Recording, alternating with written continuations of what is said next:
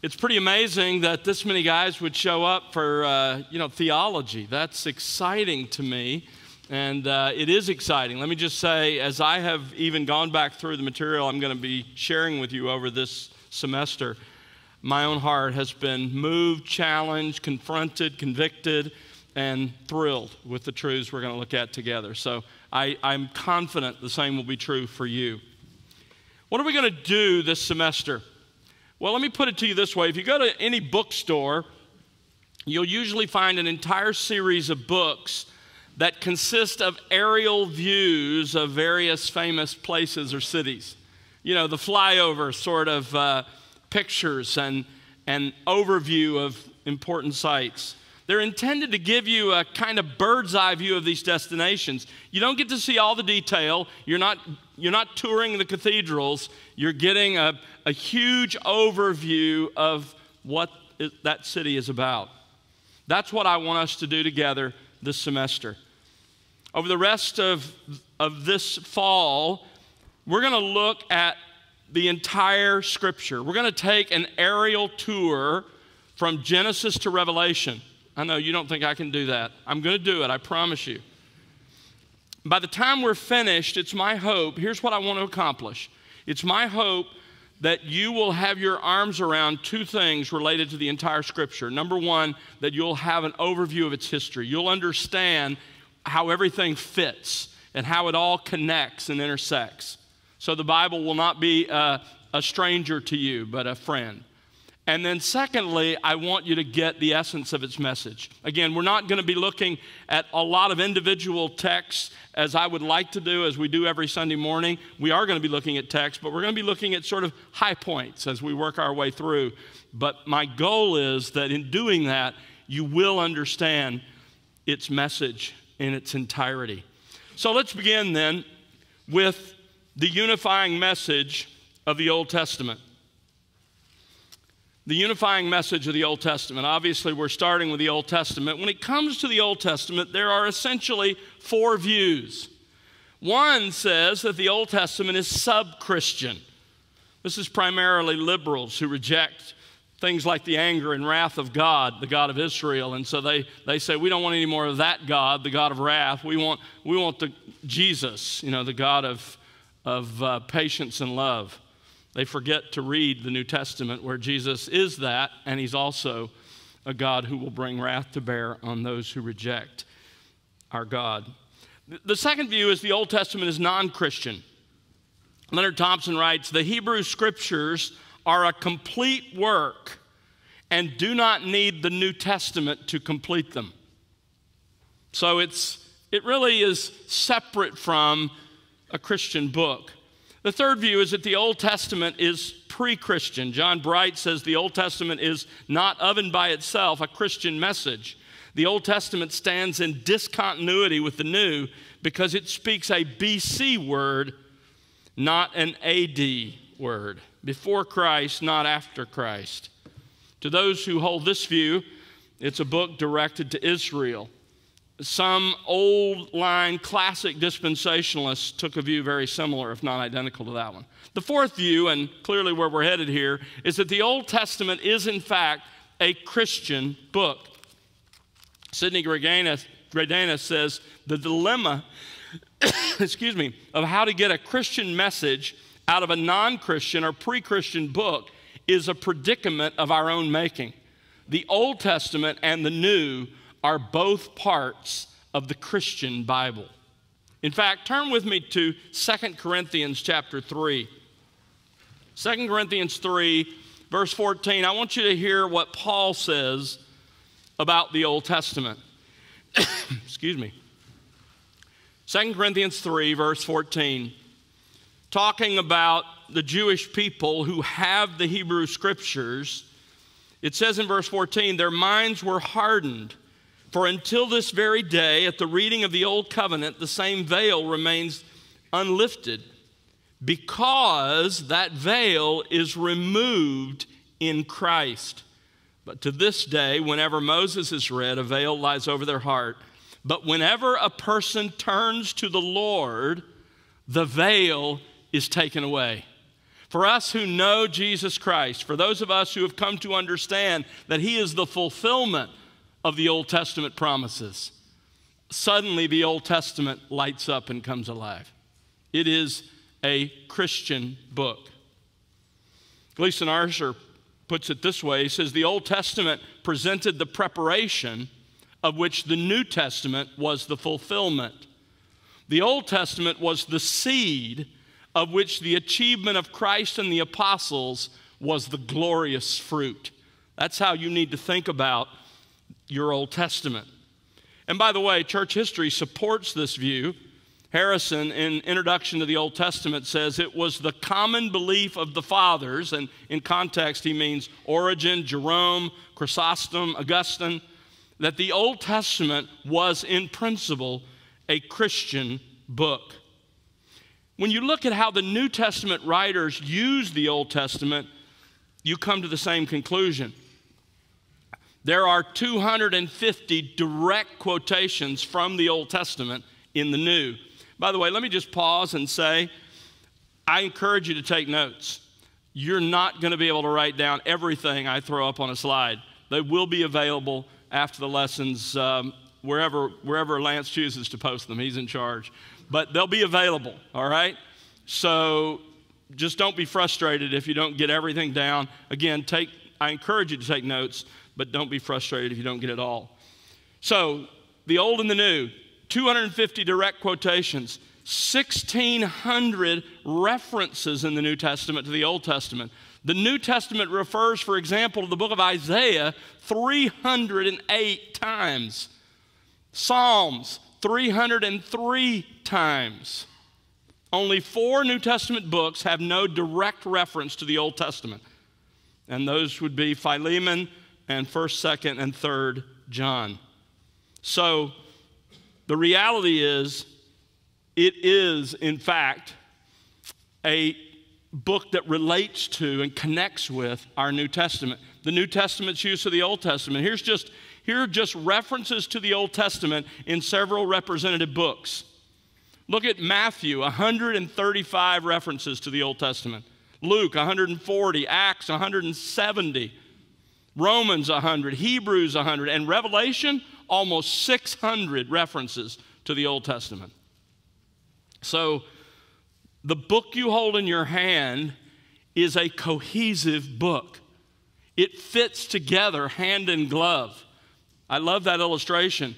The Old Testament is the seed, the New Testament is the glorious fruit.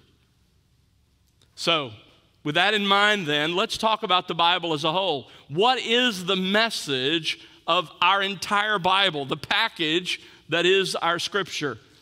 I believe John 17, and I wish I had time to take you there. This is one of the frustrations of survey. But go back and listen. I did a message called The Bible Has One Message. And I go through John 17 and show the fact that there at the crux moment of Jesus' life, he's preparing for the crucifixion. He prays to the Father, the longest prayer of our Lord recorded. And in that prayer, you'll discover this theme unfolds, that God is redeeming a people by His Son, for His Son, to His own glory. That's the theme of the Bible you hold in your hand. In the Old Testament, the message is He's coming. And oh, by the way, there are a lot of passages that show why He needs to come, how bad humans can be. The Gospels, He came. And this is what He did when He was here. Acts and the epistles, this is why He came. And this is what He's doing now, the book of Acts, as it illustrates it beautifully. And then Revelation, He's coming again. That's your Bible in a nutshell. So the focus of God's eternal plan, centered in Christ, is the redemption of fallen humanity, of people for Himself. Merrill Unger, speaking of the Old Testament, in his introductory guide to the Old Testament, says, its central unifying theme, now this will shock you, this is the Old Testament he's talking about, its central unifying theme is the person and work of Jesus Christ, the Redeemer. I think he's absolutely right, and we'll see that unfold in a moment. In Unger's Guide to the Bible, he writes, the theme of Scripture is human redemption. The principal character is the world's Redeemer, Jesus Christ, God incarnate. Everything in the Old Testament that precedes his incarnation points to this grand event and its outworking in human redemption. John MacArthur in the MacArthur Study Bible puts it beautifully when he says, there is one God. The Bible has one creator. It is one book. It has one plan of grace recorded from initiation through execution to consummation. From predestination to glorification, the Bible is the story of God redeeming his chosen people for the praise of his glory. That's what this book is about, and that's what excites me, and I hope it's what excites you. We're going to see that Christ and the redemption that he brings permeates this book, including even the Old Testament. Now, although Christ and his redemption are the core of the message of the Bible, there are several sub-themes sort of that support that throughout. I don't think there's a better summary of that than John MacArthur's summary of these key supporting themes in the MacArthur Study Bible. This is what's written there. Scripture is always teaching or illustrating these 5 realities. So these are kind of the sub-themes that support Christ and his redemption. First of all, the character and attributes of God. Everywhere you turn, you learn about our God. I challenge you, men, when you read the Psalms, I was told this years ago, and it'll revolutionize your reading of the Psalms, frankly, all of Scripture. But when you read the Psalms, look for 2 things. Look for every time it says God is. Make a note of that, write it down, meditate on it. And then look at every time it says God does something, God plus a verb. It's amazing what the Scriptures tell us about our God. Secondly, the tragedy of sin and disobedience to God's holy standard. You see that in the Old Testament. There's some places that seems to be almost all you see.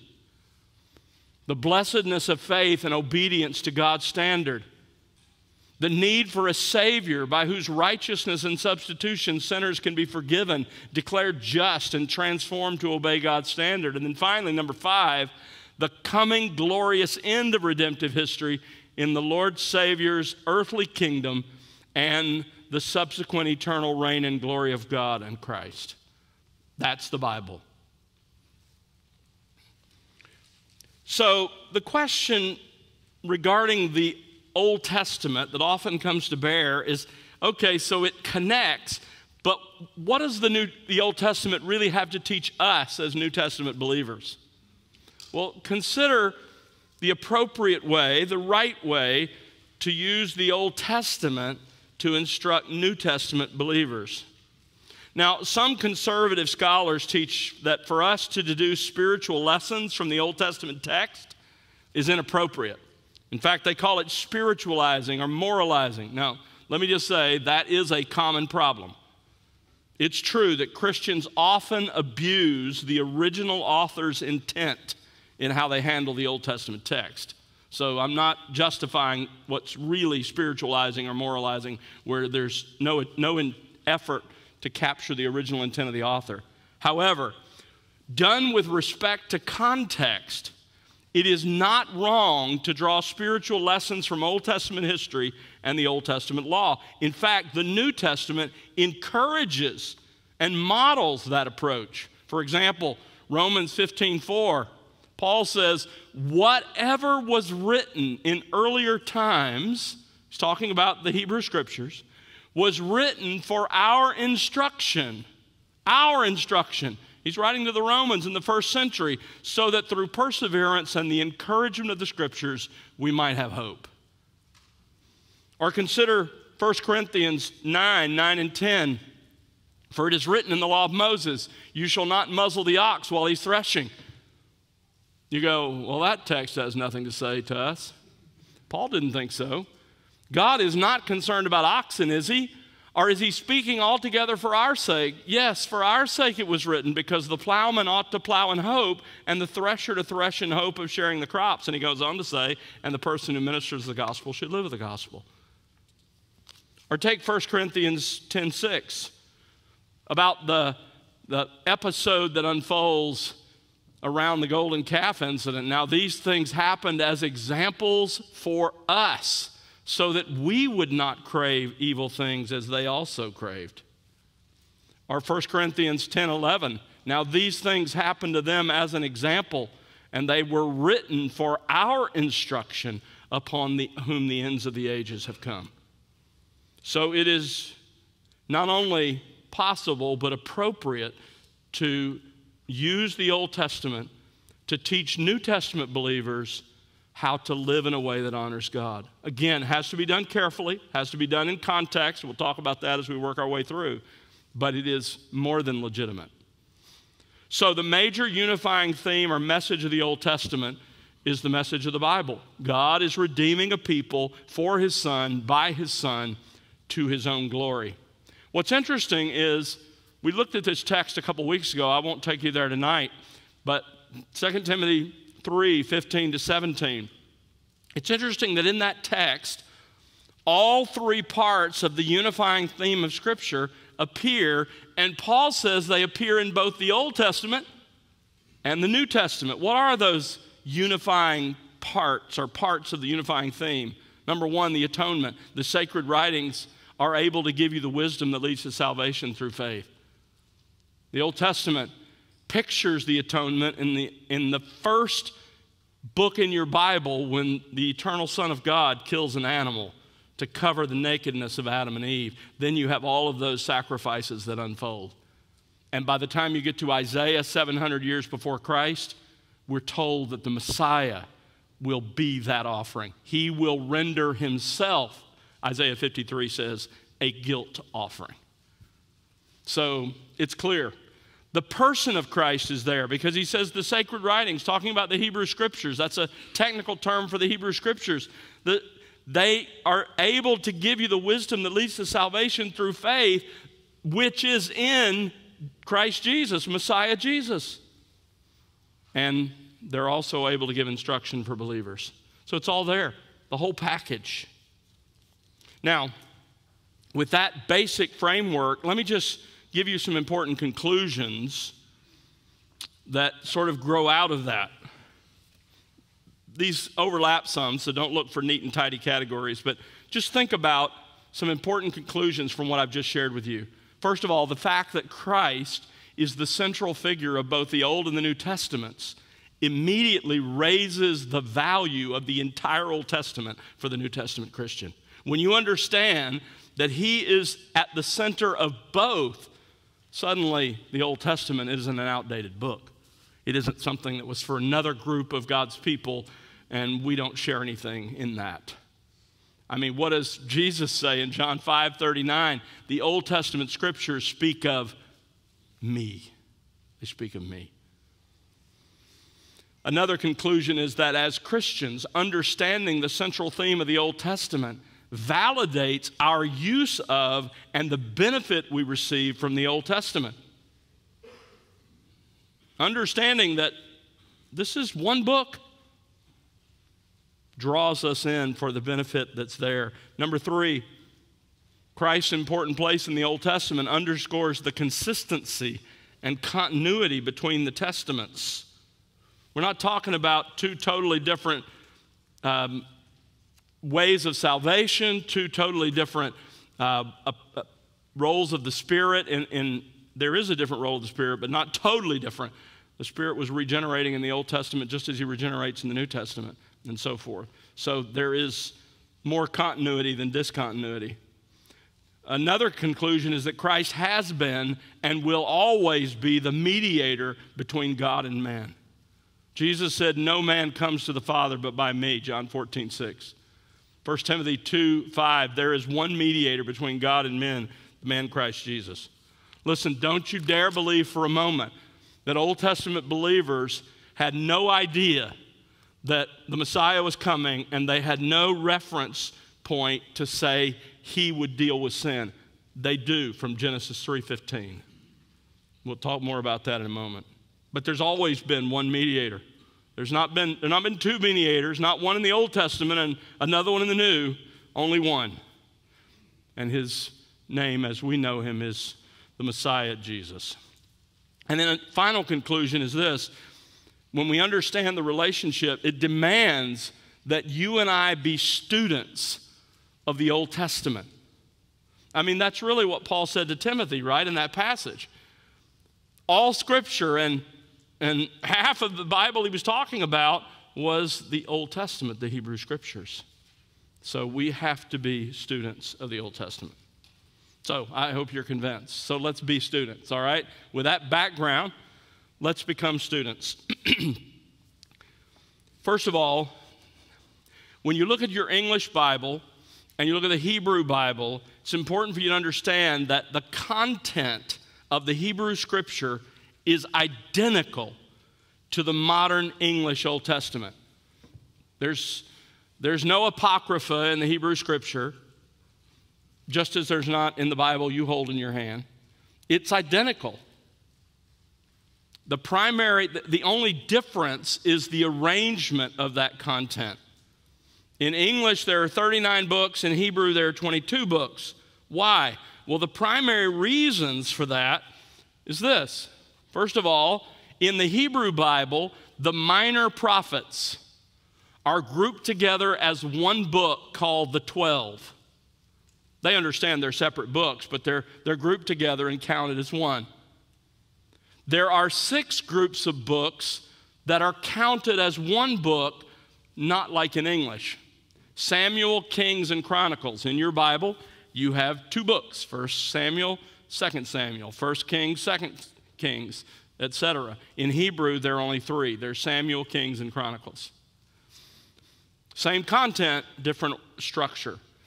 Ezra and Nehemiah in Hebrew is one book. Joshua and Ruth in Hebrew, one book. And then Jeremiah and Lamentations in Hebrew, one book. When you do the math, you see it's the same content, just ordered and structured differently. And so while there are 22 books in the Hebrew Bible, there are 39 in the English Bible. Now, they're also arranged differently. I don't know if you can see that in the back. Can you guys see that back there? Hopefully, good, okay. You see the Hebrew arrangement on the left and the English arrangement on the right. This is one of 2 slides. You'll see in Hebrew, you have the Torah, or the law, the first 5 books, and that's absolutely identical to the English, the Pentateuch, the first 5 books written by Moses and just after the Exodus in 1445 BC. Then in Hebrew, it changes. You have the prophets, and they group them into what they call the former prophets and the latter prophets, and you can look at the list there. And let me go on and show you the rest of the Hebrew one, and I'll come back. Look again at the left column. Then you have the poetical books, Psalms, Proverbs, and Job. Then what they call the Megilloth, which is the Song of Solomon, Ecclesiastes, and Esther. And then it finishes with some historical books, Daniel, Ezra, Nehemiah, and Chronicles, both of those books at the end of the Hebrew Bible. By the way, it's interesting, when Jesus refers to those who'd been martyred, and he refers from the blood of righteous Abel, and then he mentions a character slain in the middle of Chronicles. Why? It's because of the Hebrew arrangement. He was saying, you guys are responsible for the martyr of all of God's people down through history, from Abel from the beginning of the Bible to the end of the Bible. Let's go back to the other column. On the right side, the English arrangement, after the Pentateuch in your Bible, you have the books of history, Joshua through Esther. All those books are history. Then we have poetry, Job, Psalms, Proverbs, Song of Solomon, and Ecclesiastes. Then we have the major prophets, and then the minor prophets. You say, what's the difference between a major prophet and a minor prophet? It's not importance, it's length. The major prophets are large books written, needed a single scroll because they're so long. And the minor prophets could be written together, and that's why they're even combined. So that's the way it's structured differently between English and Hebrew. Now, the Hebrew division that was used in the days of Christ, you remember he says this a lot. He talks about the law and the prophets. That was a common way to break down the Old Testament in the first century. The law, the first 5 books, the law of Moses, Genesis through Deuteronomy, and the prophets, everything else. So that's an overview then of the structure of the Old Testament. Now let's look at an overview or structure of Old Testament history. I'm going to try to simplify Old Testament history so that you can see its flow. Let me give you the 9 movements of Old Testament history. If you can understand these 9 movements, then you'll understand everything that happens in the Old Testament. This is the first group. There'll be one more slide. So you'll notice on this slide, just to give you the structure, you have years on the left, the actual date in BC, of course, before Christ. Then you have the identification label of the period, then the biblical book that describes those events, and then you have the total number of years encompassed in that movement, one of the 9 movements, all right? So let me just walk through this. First of all, until 2166, what is that date? I'll tell you in a moment, but that's Abraham, okay? Until 2166 is when this first movement happens. We call it the period of universal dealings, when God is dealing with humanity as a whole, and that's Genesis 1 to 11. And depending on when creation happened, we'll talk about that in a moment, somewhere between 2,000 and 8,000 years of time is encompassed in that period of time. So Genesis 1 through 11 covers somewhere between 2,000 and 8,000 years. The second period is the patriarchal period. Comes from the time of Abraham, 2166 BC, to the death of Joseph in 1805 BC. And that is covered in Genesis 12 to 50. It's a period of about 360 years. Then from 1805 through 1445, you have slavery in Egypt. That is all described in one chapter, Exodus chapter 1, a period of about 360 years. The fourth period, or fourth movement in Old Testament history, is the Exodus and the wilderness wanderings.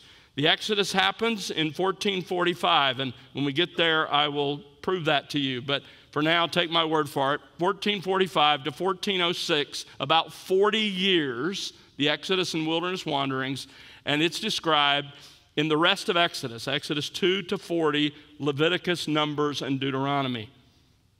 The fifth movement is the conquest and division of Canaan. It begins after the death of Moses. You remember Moses couldn't go over into the promised land. Joshua leads the people over. So beginning in 1406, running to about 1350, and the death of the Joshua generation. And this is described in the book of Joshua. It's a period of about 60 years. So you can see we're already through 5 of the Old Testament periods, and we're to the end of Joshua. There are 4 more. First on this list, number 6 in our 9 movements, is the period of the Judges. The period of the Judges begins in 1350 and runs to 1051, and I'll tell you why that date's important in just a second. The biblical books involved are Judges, Ruth, and 1 Samuel 1 to 8, which is the period of transition from the judges to the monarchy. About 300 years. Then comes where much of our Old Testament books appear, and it's in the 7th movement, and that is the monarchy, when there is a king in Israel. But the monarchy is divided into 2 parts. There was, first of all, a period when it was united, when all of Israel was under one king, and then there was a period when it was divided in 2, and there was Israel in the north, the northern 10 tribes, and Judah in the south, Judah and Benjamin in the south, and they were called Judah. So Judah and Israel, kingdom divided. Now you'll see here that the united monarchy only lasted 120 years. And for your wonderful benefit, God arranged so that those 3 kings each rule for 40 years. So it's easy. Once you know that Saul came to power in 1051, you know it lasted 120 years, so do the math. Then you can tell when Saul was no longer king, when David became king, and then when Solomon became king. And then you have the divided monarchy. From 931, the death of Solomon, and you remember his son Rehoboam splits the kingdom. and it's divided until the end. So you can see the united monarchy lasts 120 years, the divided monarchy about 350 years. The united, described in 1 Samuel 9 to 1 Kings 11, and then in 1 Chronicles, and then the divided in 1 Kings 12 through 2 Kings and 2 Chronicles. All right? Number 8, the Babylonian exile. Because of their sin, God allows his people to be carried off captive. That cycle, that movement of Old Testament history lasts from 605 to 538. And you can see there that there are 3 different dates for the Babylonian exile, and that's because there were 3 different times that Nebuchadnezzar sent his troops against Jerusalem. In 605, Daniel was taken to Babylon. In 597, Ezekiel was taken to Babylon, along with others, of course. And then in 586, he came back, Nebuchadnezzar did, and destroyed the city.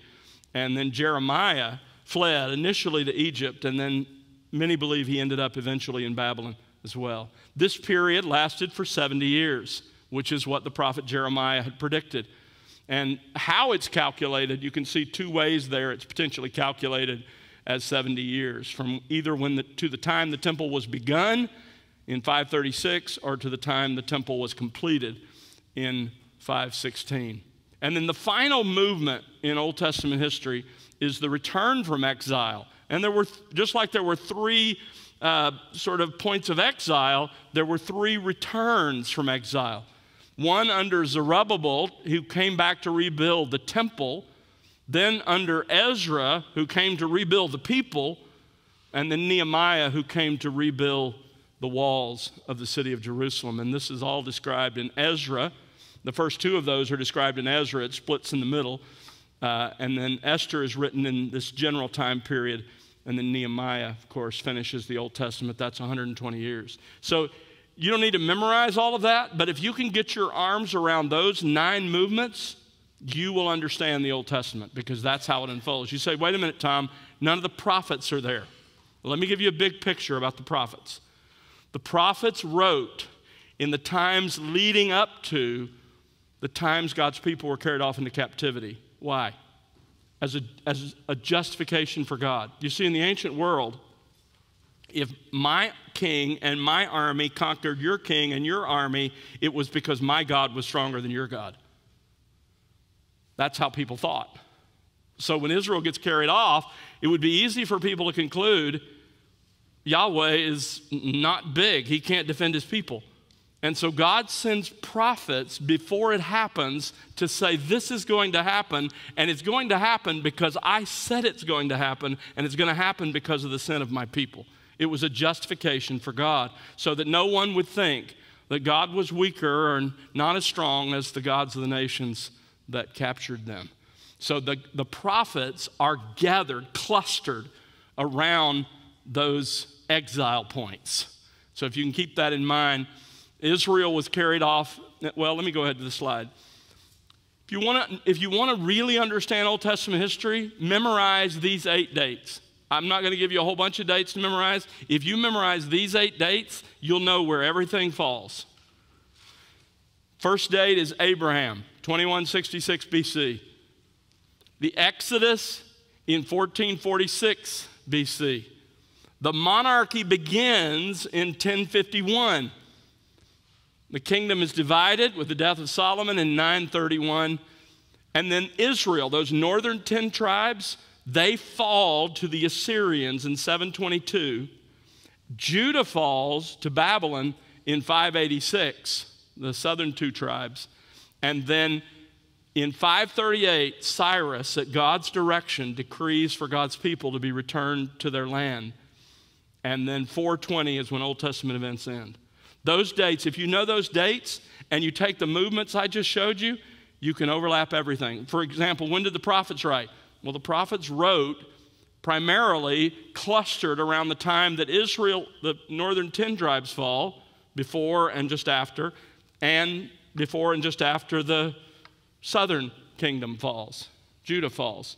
So you know where the prophets fit by and large if you know these dates, okay? So those are, that's an overview of Old Testament history. So with that said, let's start by looking then at the Pentateuch. Simply means, it comes from Penta 5. It's the 5 books that Moses wrote. I'm not going to go through this, but this slide will be available for you. There are some who question Mosaic authorship of the first 5 books of the Bible, although it's clear when you read them. And so what I've clustered here for you, or assembled here for you, is the arguments for Mosaic authorship in the Pentateuch itself, clearly claiming to be written by Moses, in the rest of the Old Testament, where it affirms that it was written by Moses, and then in the New Testament, where Jesus and the apostles affirm it was written by Moses. For any of us who are believers, we just don't need more evidence than that, all right? I'm not going to go through all of those, but that'll give you the defense for why we know these books were written by Moses. Now, how did Moses write, for example, Genesis 1 to 11? Where did that come from? Or for that matter, the patriarchs. Remember, Abraham starts in Genesis 12, 2166. When was Moses? 1445, 4645. So how did he know? Well, there's some debate about the methods of transmission of Genesis. Obviously, there's always the option of direct revelation. God could have told him directly, and that may very well be what God did. Others say, no, it was oral tradition, that under the Holy Spirit, Moses was able to sort through and write the inspired text that was absolutely true, the words of God. Others say, no, it's based on written records that were at Moses' disposal. The evidence is not conclusive, but it leans honestly toward this third explanation. Let me show you. There is the structure of Genesis. There is a word in Hebrew, toledoth, which means the generations of. And it occurs throughout the book of Genesis, apparently introducing the next section. And I've given you the examples here. You have, and in bold or in that different color, I've shown you how that Hebrew word toledoth is translated in that text. But the account of the heavens and the earth, this is the book of the generations of Adam. Then you have Noah, the sons of Noah, Shem, Terah, Ishmael, Isaac, Esau, and Jacob. And so you have these books that are apparently referred to, these records that are referred to. It may very well be that there were written records that Moses was able, under the inspiration of the Spirit, to use in his writing of Genesis. That's one very real possibility. So now let's look at what he writes in the book of Genesis. He begins, as I mentioned, with universal dealings in Genesis 1 to 11. In this passage, God deals with the human race as a whole. And this period covers the events from creation to the call of Abram from Ur of the Chaldees in about 2091 BC. So even if we use the most conservative date for the creation of the world, let me talk about that for just a moment. If you take the genealogies that appear in Genesis 5 and Genesis 10, and you assume there are no gaps, there's nobody left out, and you lay out what's said about the people in those 2 chapters, you are left with a creation date of 4004 BC. That's what Bishop Ussher calculated, and maybe you've heard that date. And that is possible. If there are no gaps in those genealogies, that's how it lays out. However, it is likely that there are gaps in that genealogy. Many genealogies in the Scripture have gaps. We're going to soon be in Matthew. There are generations left out of the genealogy of our Lord in Matthew chapter 1. Intentionally, not as a mistake, but summarizing and skipping over generations that had no substantive influence on the course of the history. And so probably there are gaps. However, if there are so many gaps that you're talking about millions of years, there's no way to justify a genealogy. So conservative scholars, and I would be in full agreement, would say that the creation was somewhere between 4000 BC and 10,000 BC, somewhere in that general range. That's what the Bible allows for. And we'll talk about the creation account in a moment. But we're talking about this period then covers a minimum of 2,000 years up to 8,000 years if you have a 10,000 BC creation. It's a huge volume of years, at least 2,000 years. The rest of the Old Testament is less than that. From Abraham to Malachi is about 1,700 years. And so these 11 chapters are a mammoth amount of history contained and condensed in a very small number of verses. This section of Old Testament history, that is the universal dealings, is marked by four great events. Four great events. This is primeval history is what we begin with. Look at Genesis chapter 1. Genesis chapter 1, verse 1. In the beginning, God created the heavens and the earth. In the beginning, God's first act of creation was to call forth time from eternity.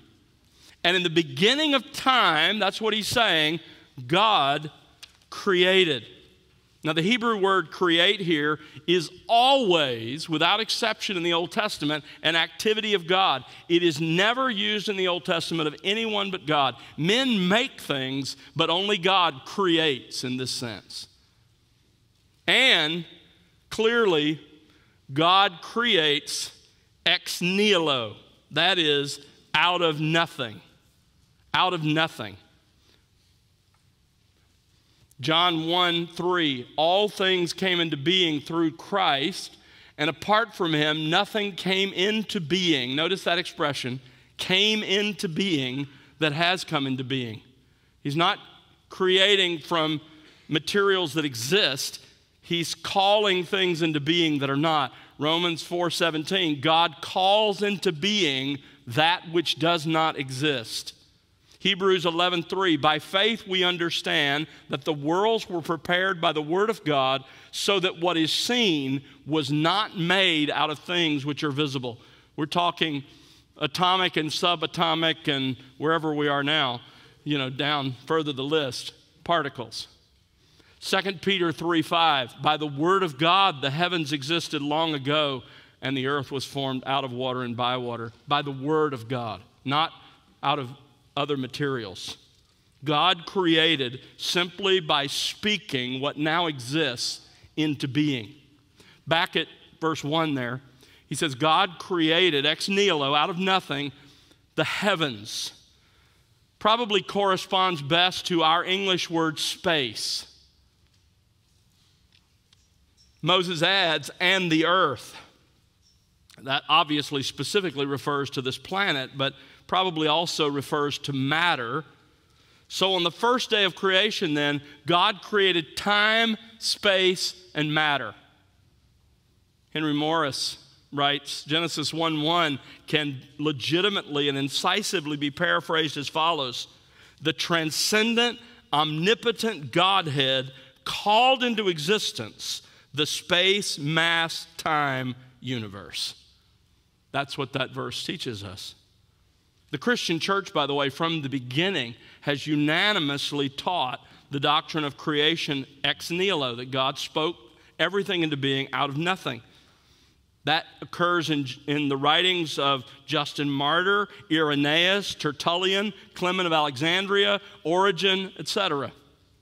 Theophilus was the first to stress that the days of creation were literal days, but that also seems to be the view of Irenaeus and Tertullian as well, probably the view of the rest of the church.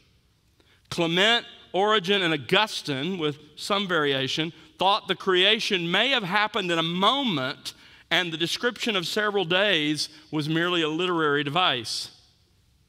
The Reformers held firmly to creation ex nihilo by a free act of God in or with time, and the days of creation were 6 literal days. You say, well, Where did something else come from? It came from the 18th century. It came from the attack of naturalism. Soon theologians were seeking to harmonize Scripture with the discoveries of science. But men, listen carefully. There is great evidence from within the Scripture that the days of creation were literal days. Creation ex nihilo in literal days. Let me just give you 7 arguments. Number 1, a literal day is the most common meaning of the Hebrew word yom. Yom occurs 2,225 times in the Old Testament, overwhelmingly for ordinary days. Number 2, Exodus 20:11 says that God created in 6 days. Now, 608 times in the Old Testament, that Hebrew word yom occurs in the plural, days, as it does in Exodus 20:11. 608 times. Always it refers to ordinary days. Number 3, morning and evening indicates a literal day-night cycle. The expression occurs outside of Genesis in 37 verses. Every time when they appear together in that way, they are used to describe an ordinary day. Number 4, hundreds of times in the Old Testament, yom occurs with a cardinal number. The first day, the second day, the third day. Those are cardinal numbers. And always refers to a literal day. It never refers to anything but a literal day when you have first day, second day, third day, fourth day, and so forth. Number 5, the same language is used for days 1 to 3 and days 4 to 6. The sun was created on day 4. Since days 4 to 7 were literal days governed by our sun, there's no reason to assume that 1 to 3 weren't. Number 6, Hebrew has a word for age or indeterminate period of time, olam, which Moses chose not to use. Instead, he used the word which means day. Number 7, God uses the creation week as a pattern for man's cycle of work and rest. Just like I created in 6 days and rested on the 7th, I want you to work on 6 days and rest on the 7th in the Old Testament law. Now, let me ask you a question. If God wanted to tell us that it happened in 6 literal days, what else could he say? I mean, seriously. Now, the question comes, why 6 days? I mean, did God need 6 24-hour days? No, the early church fathers were saying he just needed a moment. He's God. So why 6 days? And the answer biblically in the text I just pointed out to you is the cycle of man's life. God created the way he did to lay out the cycle of our lives. You realize that everywhere on this planet, people live by 7-day weeks. Have you ever wondered why? Do you know the math doesn't work out? Why? The answer is because that's how God created time. The only reason for the other views of creation is an accommodation to scientific theory. I like what Ken Ham says, when people start talking about what happened millions of years ago, he asked the right question. Were you there? Do you have evidence? Look at the evidence. There are a lot of resources, by the way. ICR here in Dallas, the Institute for Creation Research, has a ton of material that will help you if you struggle with this. The science actually supports creation, and creation ex nihilo in 6 literal days. So, if you struggle with that, you can read more than your heart's content at their site. So the first section of Old Testament history is marked by 4 events: primeval history, creation, and then the fall, chapters 3 through 5 of Genesis. And you begin to see these 2 streams of humanity. You begin to see fallen humanity in rebellion against God exemplified in Cain's line and all who come from him, and you see civilization, secular civilization form at odds from God in chapter 4 after the fall. And then you see the godly line where God is at work redeeming a people for his son, starting with Abel and his descendants. And then, of course, at the end of chapter 4, you meet Seth, not our Seth, the other one. And you see how God is doing exactly what we're talking about. He's calling out a people for his name.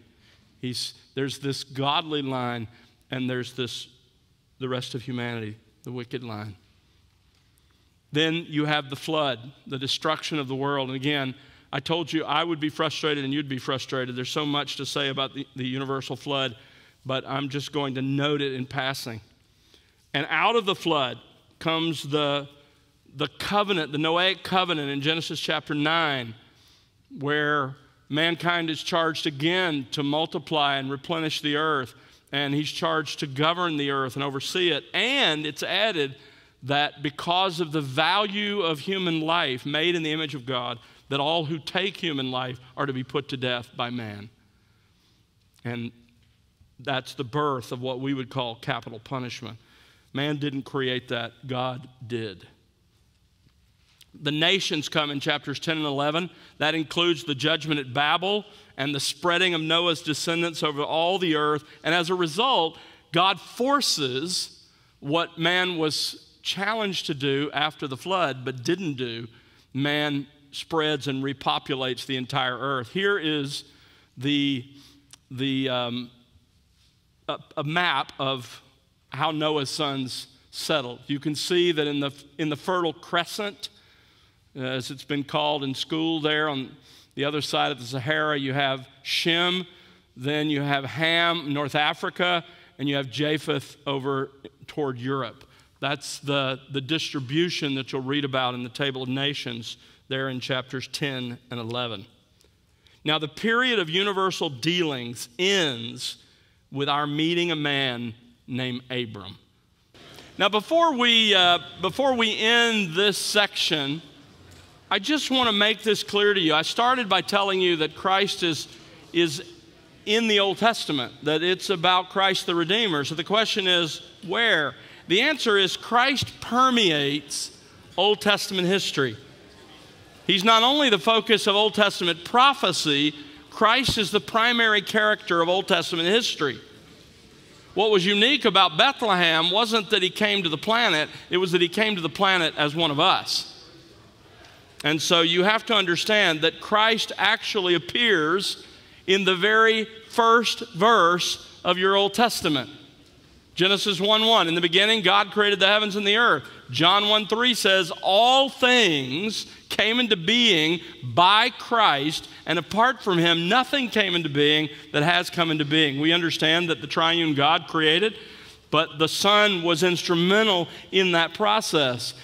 1 Corinthians 8:6, Jesus Christ, by whom are all things, and we exist through him.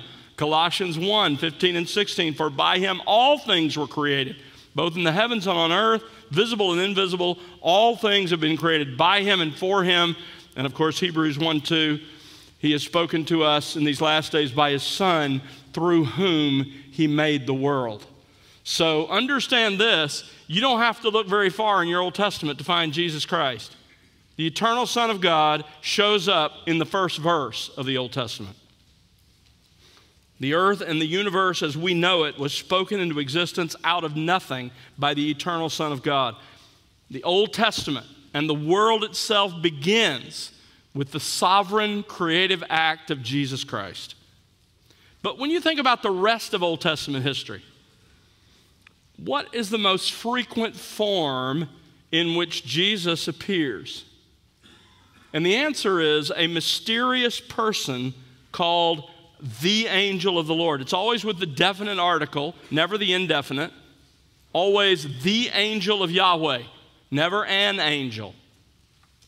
Now, many who read these passages where this person appears assume that he's one of the created beings that we call angels, but the Hebrew word that's translated angel can also refer to a messenger In fact, almost half of the times it occurs in the Old Testament, it's translated as messenger. So let me give you the arguments for the angel of Yahweh being Christ. First of all, he is called Jehovah, that's the old anglicized version, or Yahweh, in several passages. One example, Genesis 16:13. In this passage, you have the angel of the Lord appears to her. And Hagar says this, she called the name of Yahweh who spoke to her, you are a God who sees. For she said, have I even remained alive here after seeing him? Who did she see? The angel of the Lord. And she says, she called the name of Yahweh who spoke to her. Other times it's clear that this person is not Yahweh. He's distinct from Yahweh in that he refers to Yahweh in the third person. Here's Zechariah 1:12 and 13. The angel of Yahweh answered and said, O Yahweh, how long will you have no compassion for Jerusalem? So here you have the angel of Yahweh, this divine person talking to Yahweh as a separate person. That means we're talking about the fact that he must be the second person of the Trinity, the eternal Son. He's the only member of the Trinity revealed bodily in the New Testament as he appears in the Old Testament. He no longer appears after the incarnation. The angel of Yahweh disappears, and both he, the angel of Yahweh, and the Messiah are sent by the Father. And when you do all the process of elimination, you're left with the fact that this is Christ. He appears on a number of occasions. You'll find this as you read through the book that you're reading through in a number of places in the Old Testament. He punctuates Old Testament history. So throughout the history of the church, theologians and Bible scholars have identified the angel of the Lord, the angel of Yahweh, as none other than Jesus Christ, the eternal Son. I would personally go even a step further. I think possibly every visible manifestation of God in the Old Testament was Christ. Irenaeus, for example, or let's start with Justin Martyr. Permit me further to show you from the book of Exodus how this same one who is both angel and God, a messenger and God, and Lord and man, and who had appeared in human form to Abraham and Isaac, appeared in a flame of fire from the bush and conversed with Moses. In other words, our Lord Jesus Christ in pre-incarnate form was permeating the history of the Old Testament. Here's Irenaeus writing about the books of Moses. The Son of God is implanted everywhere throughout his writings. At one time, indeed, speaking with Abraham when about to eat with him. At another time with Noah, giving to him the dimensions of the ark. At another, inquiring after Adam. At another, bringing down judgment upon the Sodomites. And again, when he becomes visible and directs Jacob on his journey and speaks with Moses from the bush. Irenaeus is saying all of those are pre-incarnate appearances of Jesus Christ.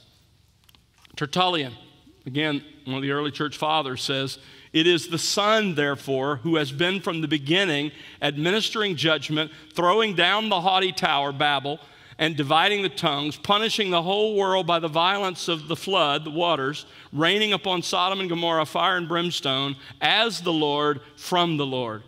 For he is who at all times came down to hold converse with men, from Adam on to the patriarchs and the prophets, in vision and dream and mirror and dark saying, ever from the beginning, laying the foundation of the course of his dispensations, which he meant to follow out to the very last. Thus was he ever learning, even as God, to converse with men upon earth, being no other than the Word which was to be made flesh. So when you read your Old Testament, men, understand that it doesn't just predict that Jesus is coming. He's everywhere in the Old Testament record. While that has been clear in the past, many Christians today believe that to see Christ in the Old Testament is reading the New Testament back into the Old Testament text.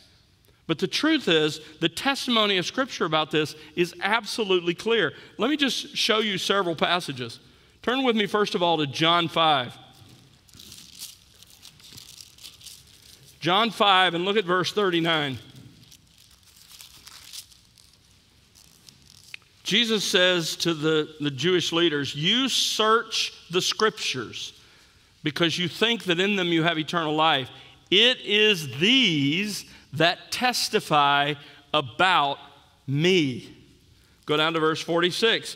If you believed Moses, you would believe me, for he wrote about me. Christ rebukes the Jews for their rejection of him based on the Old Testament's testimony. You think you understand the Old Testament, but if you really understood the Old Testament, you would see that it speaks of me. Turn over to Luke. Back a few pages to Luke 24.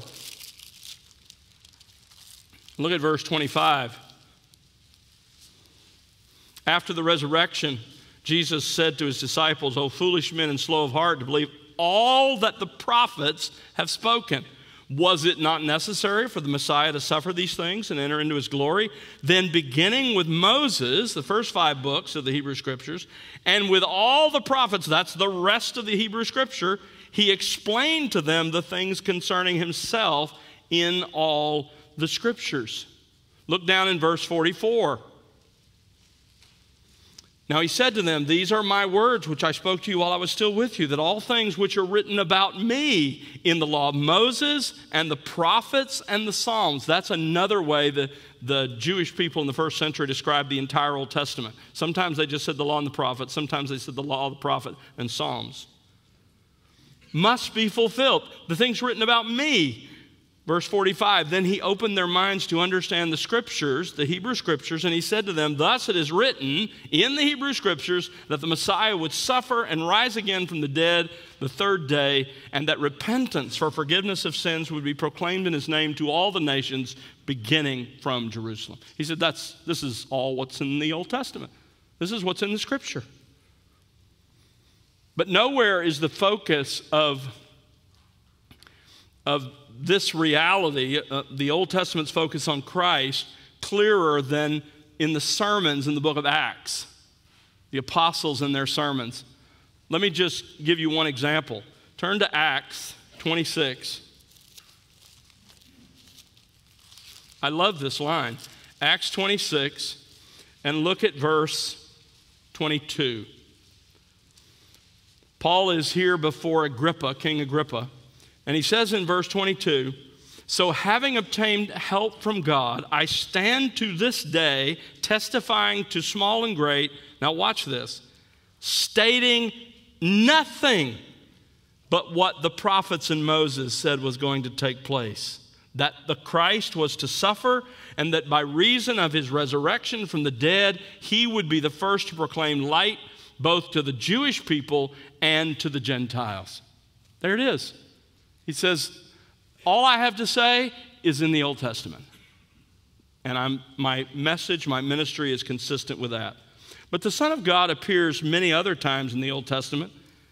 My favorite, and I'll just mention this, I have a page of notes, but I don't have time to go there. I love the fact that he appears at the fall. Now think about this. Here is the eternal Son of God, knowing one day he would become one of us to redeem us from our sins. And he, from his own lips, gives the first promise of the gospel. Genesis 3:15, the seed of the woman is going to come, a special, unique human male who will deal with sin once and for all. And then what does he do? The eternal Son of God takes an animal and he kills it with his own hands. Takes the skin and clothes Adam and Eve in this wonderful picture of what he would one day accomplish. He is everywhere in the Old Testament Scripture. Let me just give you this quote. Michael Barrett writes, too many Christians approach the Old Testament as if they were fishing in the bathtub, expecting nothing but at least fulfilling devotion time. We can open the Old Testament with the certain knowledge that it is filled with Christ. I'm not saying that we will find him in every verse in the Old Testament or even on every page, any more than we would catch a fish in a stocked pond every time we cast the line. But I am saying that he is there everywhere, end quote. You have to come to the Old Testament Scriptures with that confidence. So that brings us then from the time of the patriarch, or the time of the primeval history, to the time of the patriarchs. The second movement in Old Testament history is the patriarchal period. It runs from Genesis 12 to Genesis 50. This period is often known as the patriarchal age. It consists of four successive generations of a small clan. Each generation is governed by the ruling patriarch. The patriarchal period, this last part of Genesis, really consists of the stories of four people. Runs from 2166 and Abraham down to Joseph's death in 1804. Four people: Abraham, Isaac, Jacob, and Joseph. Why is this significant? Well, Genesis 1:11 dealt or showed God's dealings with the human race as a whole. And the testimony of those chapters, Genesis 1 through 11, is what? Man is desperately wicked, desperately in need of a Savior. The testimony of those chapters is man's moral condition is that he is committed to rebellion against God. God even has to wipe out all the population except for 8 at one point. But guess what? The same thing happens again. So in Genesis 12 to 50, God takes a gracious step to provide men both individually and corporately with a powerful testimony to his saving character and his saving purposes. He is going to raise up one family through which he will in a unique way put himself on display. And it is through this man's descendants that his promised seed will come. The one predicted in Genesis 3:15. So think about this. The reason we now come in chapter 12 to Abraham is that Abraham and his descendants become God's great object lesson and his witness nation. Just to give you a sense of the importance of this period, the patriarchal period, to the Lord, chapters 1 through 11 cover somewhere between 2,000 and 8,000 years. Chapters 12 to 50 cover 360 years. God chooses one man and one family to whom he will bear a special relationship, and that is Abram. Now, here's what's interesting about Abram. We know almost nothing about his first 75 years, and we know very little about his last 75 years. The greatest detail that we have about this man's life is from his 75th birthday to his 100th birthday. 25 years of his life, that's the major slice of revelation in the scripture about him. From his conversion until the birth of Isaac, the son of promise, was born. So let's track this man. First of all, you have the calling of Abram in Genesis 12, called the Abrahamic covenant, the first iteration of that covenant. It will be repeated several times in the book of Genesis, but here it is in Genesis 12, 1-3. Now, Yahweh said to Abram, "Go forth from your country and from your relatives and from your father's house to the land which I will show you, and I will make you a great nation, and I will bless you and make your name great, and so you shall be a blessing. And I will bless those who bless you, and the one who curses you I will curse." And here is an amazing statement. "In you," that is in your descendants, and specifically in one descendant, "all the families of the earth will be blessed." The Abrahamic covenant concludes with the gospel message and the promise of Christ.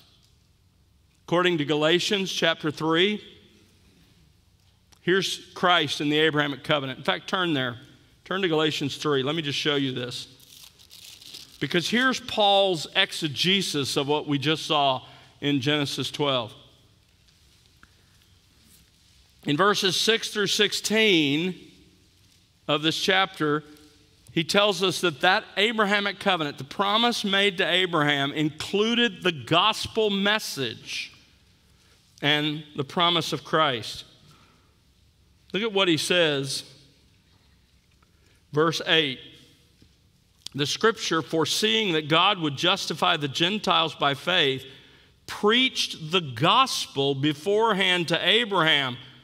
saying, all the nations will be blessed in you. So in other words, that is a gospel promise. God doesn't bless people who are his enemies. It's a promise that he's going to redeem a people.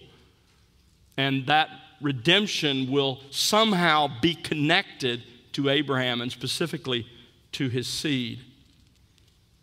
Verses 17 through 22 of this chapter, he tells us that the law was a temporary provision until that promised seed had come. And so he explains that reality, and then in verse 23 and 24, he says the law was a tutor to lead us to Christ. The law was a temporary provision until the one promised had come, and then it became a tutor to lead us to Christ. And verses 25 to 29, to belong to Christ is to inherit the spiritual promise of the Abrahamic covenant.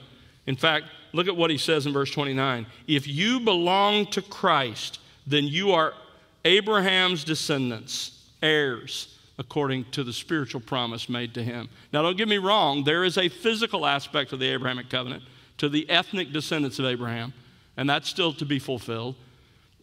Romans 11 talks about that, many other passages, of course, in terms of what will happen during the millennium.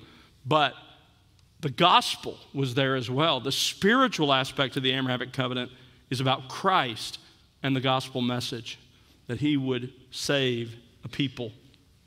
So, think about Abraham's faith. God chose him and called him while he was an idolater in Ur, according to Genesis 13:1 and Acts 7.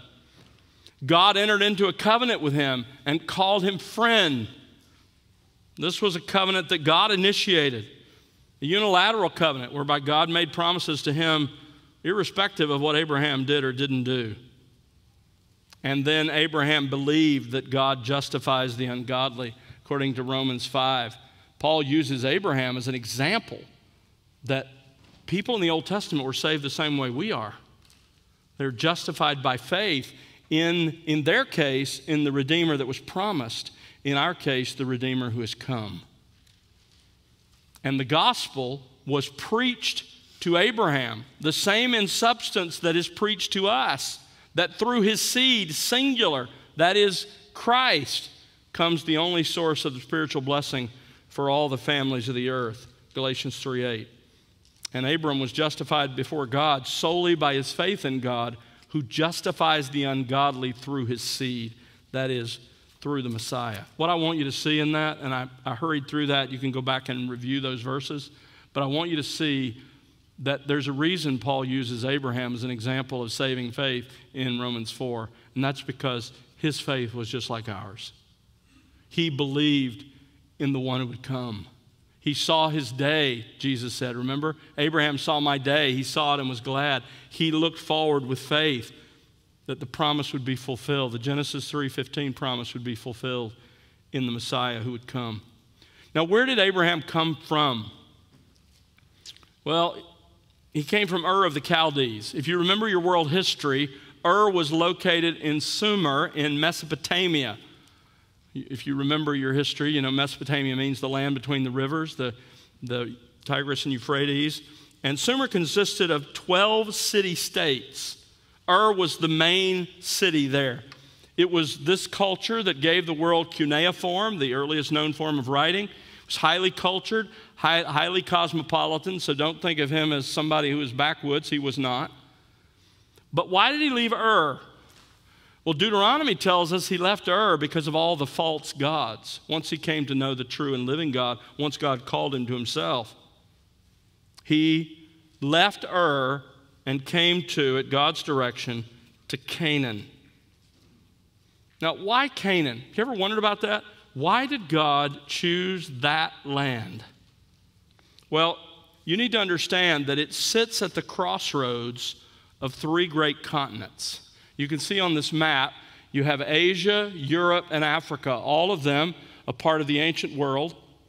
And you can already begin to think about where Israel, the little land of Israel, is located.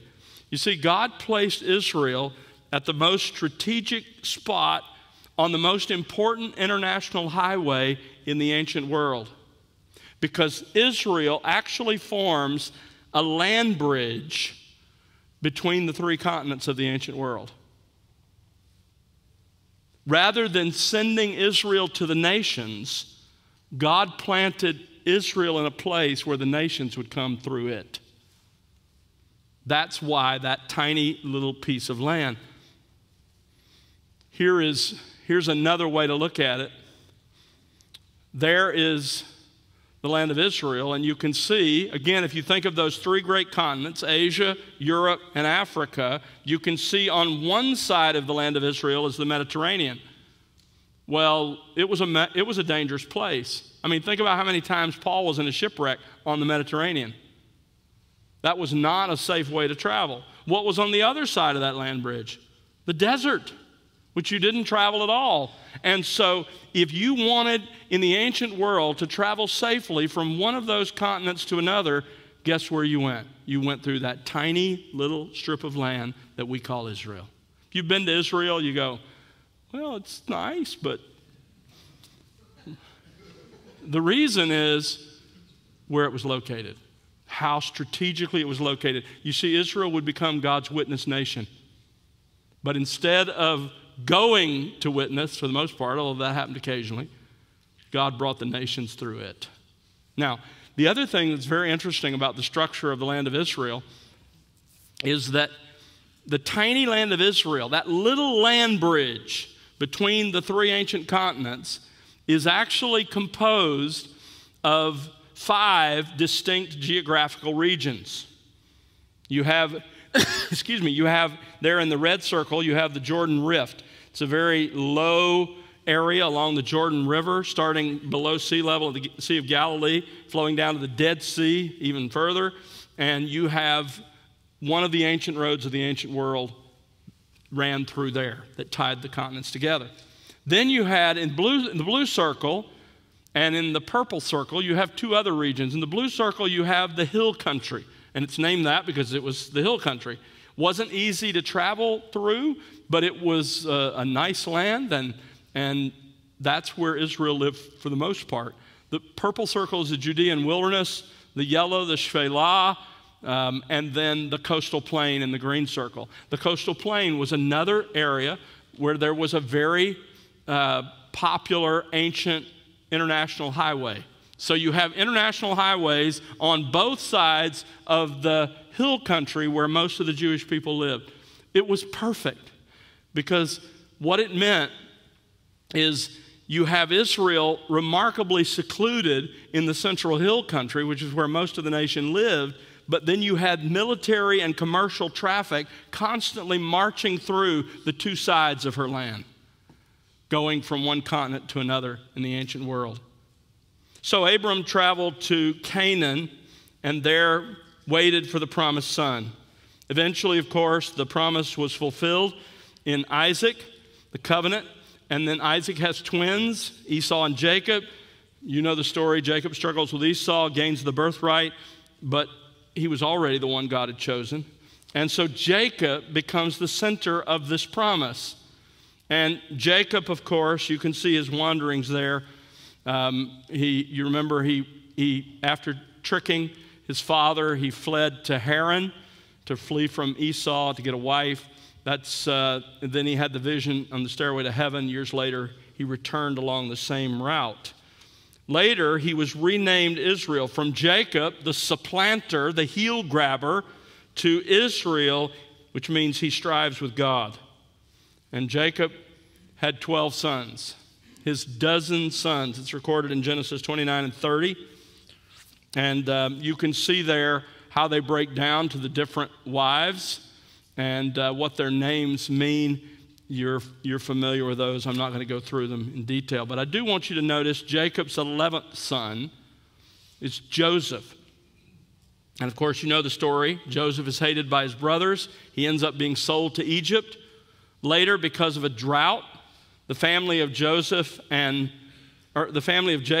Israel goes to Egypt under Jacob and Joseph. And he's well received by the Egyptians. Jacob's descendants then end up in Egypt for 430 years. But how many of those years were hard? Or many of those years were hard, I should say. Why did God do that? I want to show you something. Turn back to Genesis. Genesis chapter 15. This is long before that, but I want you to notice what God said to Abram. Genesis 15, verse 16. This is one of those other places where he reaffirms the Abrahamic covenant. He tells him in verse 15, Abram, you're going to go to your fathers in peace. You'll be buried at a good old age. Verse 16. Then in the fourth generation, well, let's go back. I want to go back a little farther. Let's go back to verse 13. God said to Abram, know for certain that your descendants will be strangers in a land that is not theirs, where they will be enslaved and oppressed for 400 years. Verse 16, then in the fourth generation, they will return here to Canaan and here's why, for the iniquity of the Amorite is not yet complete.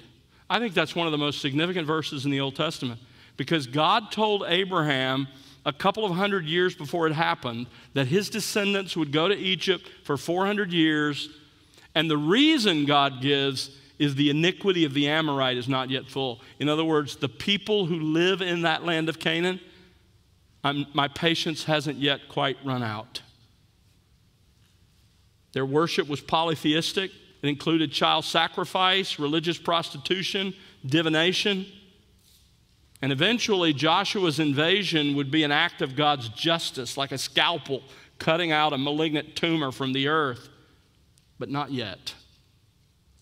Kidner writes, until it was right to invade, God's people must wait, even if it costs them 4 centuries of hardship. You see, God is always doing a lot of things. And let me just stop here, men, and make an application. Think about what I just read, and think about how God is planning ahead for hundreds of years.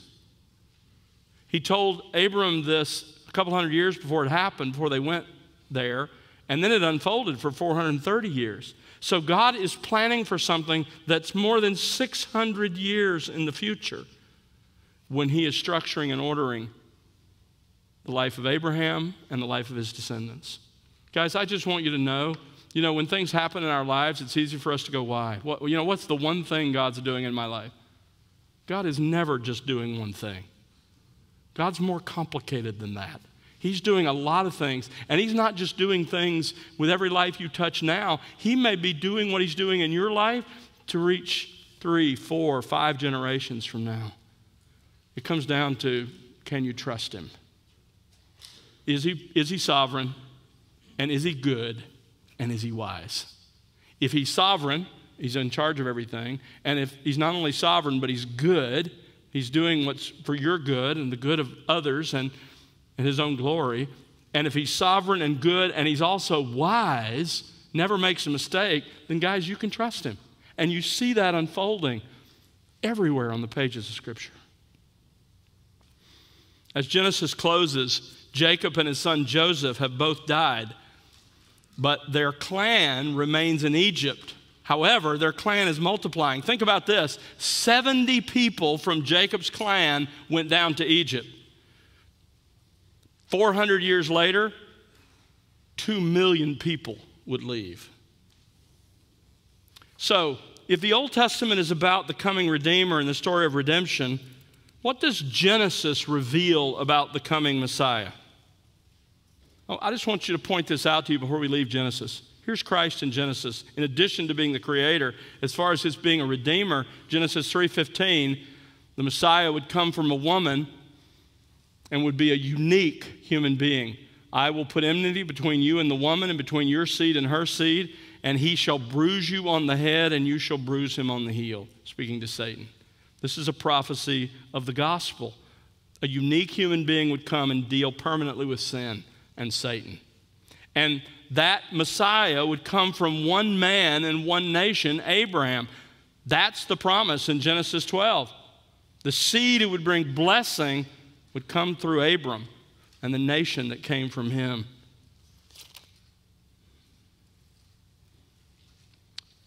Also, we learn in Genesis that the Messiah would come from Isaac, not Ishmael. Genesis 17:21. The Messiah would come from Jacob and not Esau. Genesis 25:23. He would come from one tribe in Israel. Think about the prophecy Jacob makes in Genesis 49:10. He says, the scepter shall not depart from Judah, nor the ruler's staff from between his feet, until Shiloh comes. The word means until the one to whose right it is comes. And to him will be the obedience of the peoples. The Redeemer would not only come from the descendants of Abraham, but from Jacob and from one of his sons, Judah. And of course, later we learn that he would come from one family in Judah, the family of David. So the Redeemer then would come from one family in the tribe of Judah and would be a descendant of Abraham. You can see how the gospel is unfolding in the very first book of the Bible. He's coming. He's coming. And he'll deal with sin. That brings us to the book of Exodus. The book of Exodus. Here's an outline of Exodus. You have the Exodus, deliverance from Egypt, in the 18 chapters. You have the law, the covenant at Sinai in chapters 19 to 34. And then the tabernacle, both construction and inhabited, in chapters 35 to 40. What's the theme of Exodus? The central theme is this: God's redeeming Israel for himself and entering a covenant relationship with them. He sent them to Egypt. There they grew to 2 million people, and he is now going to redeem them for himself and enter a covenant relationship with them. Yahweh would use this nation to put himself on display, to serve as a channel of divine revelation, and to be the people through whom the Savior would come. That's the heart of what he's accomplishing. What's the spiritual message of Exodus? It's that Yahweh is a redeeming God and that Yahweh keeps his covenant. He always keeps his word. The promises he made back in Genesis 15, he's going to keep them. He's going to bring them out just as he promised he would. So that brings us to the third great act then in Old Testament history, and that is the bondage in Egypt. There's very little revealed about the 400 years of bondage. The general conditions of the time are revealed in Exodus 1. From 1876, when Jacob took his family to Egypt, until about 1730, the Hebrews lived prosperous lives. Things were good. Things were great in Egypt. But in 1730, a new dynasty began, the Hyksos dynasty, if you're familiar with Egyptian history. And with that dynasty, a life of unbearable affliction and suffering came for the people of God under a Pharaoh who in Exodus is called a Pharaoh who knew not Joseph. Years have passed. From 1876 to 1730, 136 years. And here comes a new ruler. And they become the enslaved workforce of the Egyptians. Here is a picture of how bricks were made in ancient Egypt. You can see the forms that were used. They combined mud with straw to make them, and then they were baked in the sun till they hardened and dried, and then they were used for construction. That's how the Israelites were to live for a long period of time. From 1730, think about this, from 1730 to 1445, they would live as an enslaved people among the Egyptians. That brings us then to the fourth movement in Old Testament history, deliverance under Moses. Runs from Exodus 2 all the way through Deuteronomy. Now, to fully understand this man Moses, you have to understand something about the Egyptian woman who adopted him. Her name was likely Hatshepsut. She lived and ruled under the 18th dynasty of Egypt. And here you see a list of those in the dynasty, the 18th dynasty of Egypt. Hatshepsut, her only child was a daughter who died before she reached 10 years of age.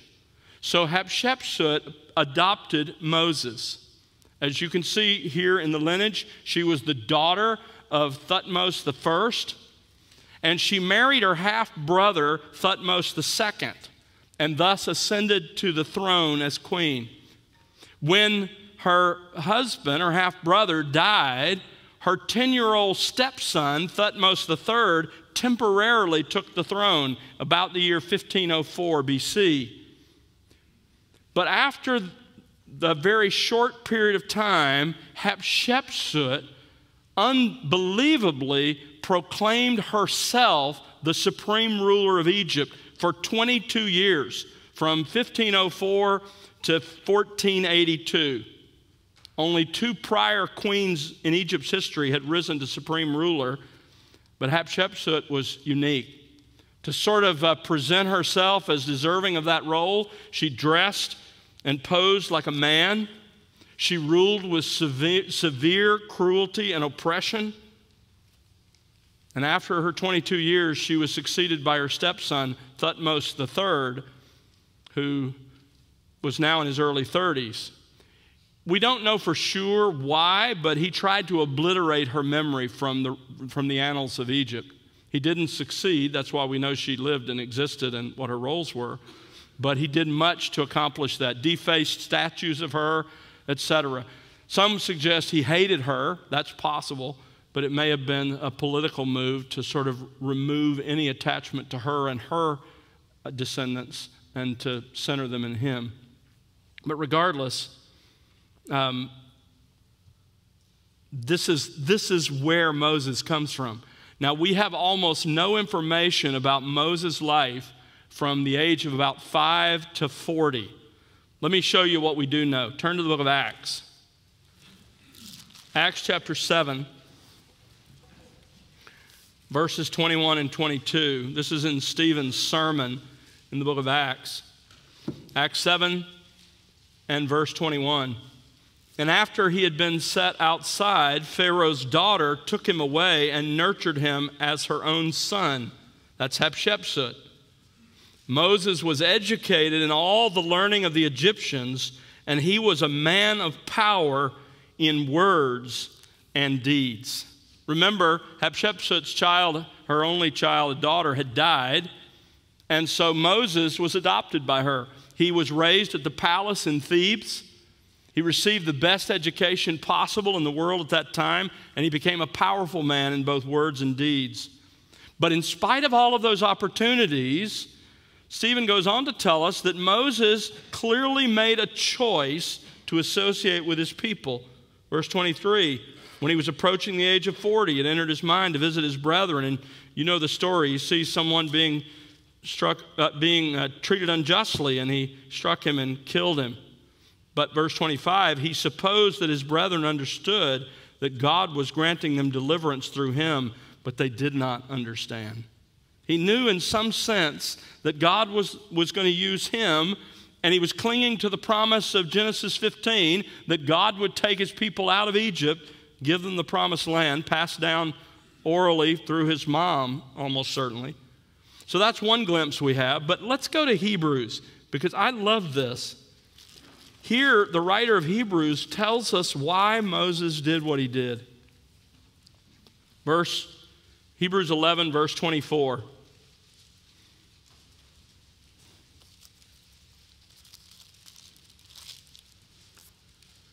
By faith, Moses, when he had grown up, refused to be called the son of Pharaoh's daughter, choosing rather to endure ill treatment with the people of God than to enjoy the passing pleasures of sin. He chose to identify himself with his people, the enslaved Hebrews, been enslaved for a couple hundred years, forfeiting all the advantages that he'd spent 40 years gaining. Hatshepsut undoubtedly warned him of the result of his choice, but he simply would not be deterred. I want you to think for a moment about what Moses gave up, now that you know something of how he connects into Egyptian history. He definitely gave up a life of wealth, luxury, power, and fame, and any government position he wanted. He possibly gave up the opportunity to become Pharaoh of Egypt, When you look at the flow of Egyptian history, there were 3 points while he was intersecting with the history of Egypt when he could have easily been put on the throne by Hatshepsut. So what was the driving motive behind Moses' decision? Look at verse 26. He considered, I love this, he considered the reproach of Messiah greater riches than the treasures of Egypt, for he was looking for the reward. Moses made his decision to associate with the Hebrew people and not with Hatshepsut and his Egyptian fame and fortune based on his personal commitment to Christ. So he fled Egypt. He ended up spending the next 40 years of his life as a shepherd in Midian. Just in case you think that was really nice, here's where he left. You can see the topography map shows kind of the portion of Egypt where he was, and the arrow points to where he went. The peninsula there, the Sinai wilderness, and here's where he ended up, Mount Horeb, Mount Sinai, and the burning bush was somewhere there on the side of this mountain. This is where he's keeping sheep. This is where the burning bush incident occurs. And that brings us to the call of Moses. I love the call of Moses because Moses is a lot like us. Moses makes 4 objections to why he shouldn't be the one God sent. And to each one of those objections, Yahweh gives a reply. And guys, frankly, they're the same replies that in many cases, not every case, this will be in a moment, but many cases he'd give to us. Look at Moses' objection. First of all, he says, "Who am I?" He says, "I have no authority to do this that you're calling me to do." Yahweh's reply is, "I will be with you. I'm the authority." Then he says, "What shall I say? I have no message." To which Yahweh reveals his name. Say, "I am that I am. I am has sent you." I am the self-existent God, the God who depends on nothing and no one, whose existence is totally within myself. I need nothing. Moses says, "I have no credibility. They will not believe me." To which Yahweh gives his power. That's when he gives him the power to work miracles, as we talked about Sunday night. And then he says, "I have no eloquence. I'm slow of speech. I'm slow of tongue." Yahweh's provision is, "I will be with your mouth, and Aaron will be your spokesman." Again, I'm not saying God's made these promises to you in the same way he made them to Moses, but I will tell you this. Whatever excuse you have for not serving the Lord with the gifts he's given you and the place that he's put you, God's response would be similar. I'm enough. And I can use you, a weak and frail vessel, to accomplish my purpose. So get busy, go and do. Fulfill the role I've assigned you. So Moses responds. By the way, again, I believe that was Christ in the burning bush talking to Moses, as I shared with you earlier. Moses returns then to Egypt, and that sets up a real conflict. Yahweh versus the gods of Egypt.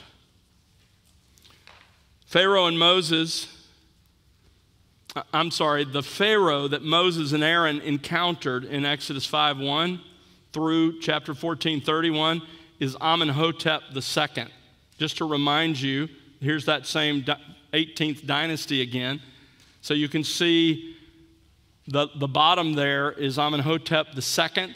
He is almost certainly the Pharaoh of the Exodus. You say, how do we know the Exodus happened in 1445? The answer is one verse in your Bible that makes it crystal clear. 1 Kings 6:1.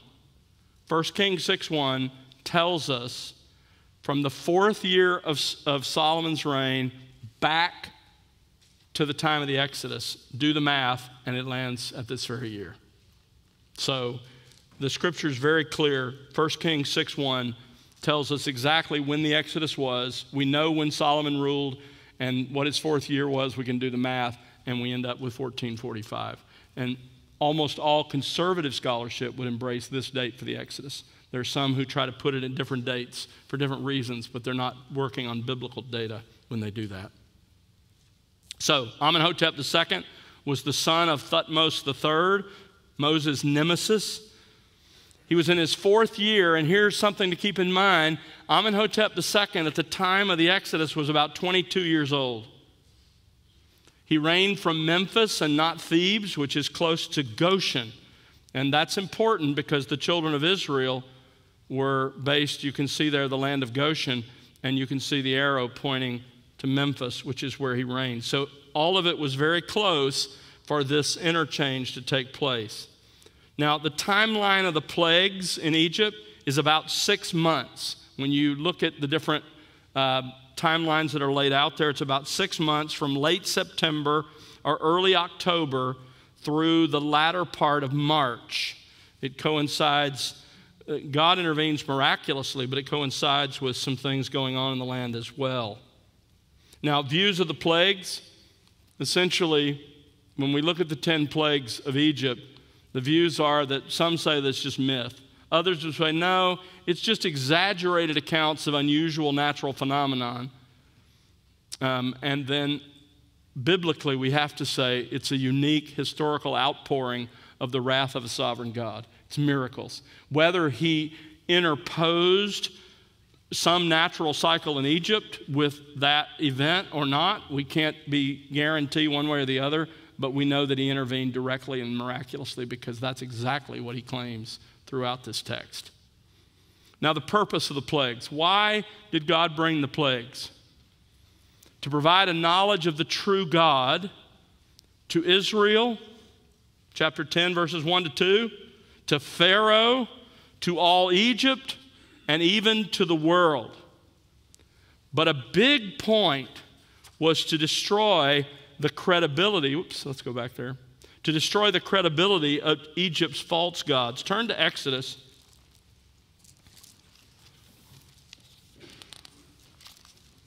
Exodus chapter 12, verse 12.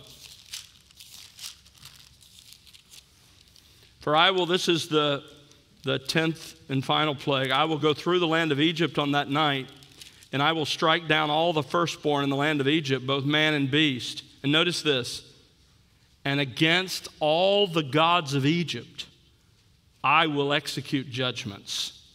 I am Yahweh. What you have in the plagues is God demonstrating to his people, to Pharaoh, to all Egypt, and to all the world that the gods of Egypt are not gods and that he is. Every one of the plagues is aimed at one of the gods of Egypt. And next time, Lord willing, we'll look through it in specific and see it unfold. Let me just leave you with this. Turn to Exodus chapter 9.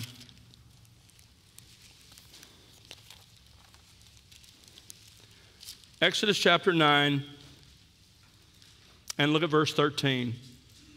Yahweh said to Moses, rise up early in the morning and stand before Pharaoh and say to him, thus says Yahweh, the God of the Hebrews, let my people go that they may serve me. For this time I will send all my plagues on you and your servants and your people so that you may know, watch this, that there is no one like me in all the earth. First of all, he's unique. There's no one like him. And he's not Egypt's God. He's the God of all the earth. Verse 15, for if by now, I just love this. For if by now I had put forth my hand and struck you and your people with pestilence, you would have then be cut off from the earth. You know what God is saying? What I've sent so far is not ultimately judgment, because guess what? You're still living.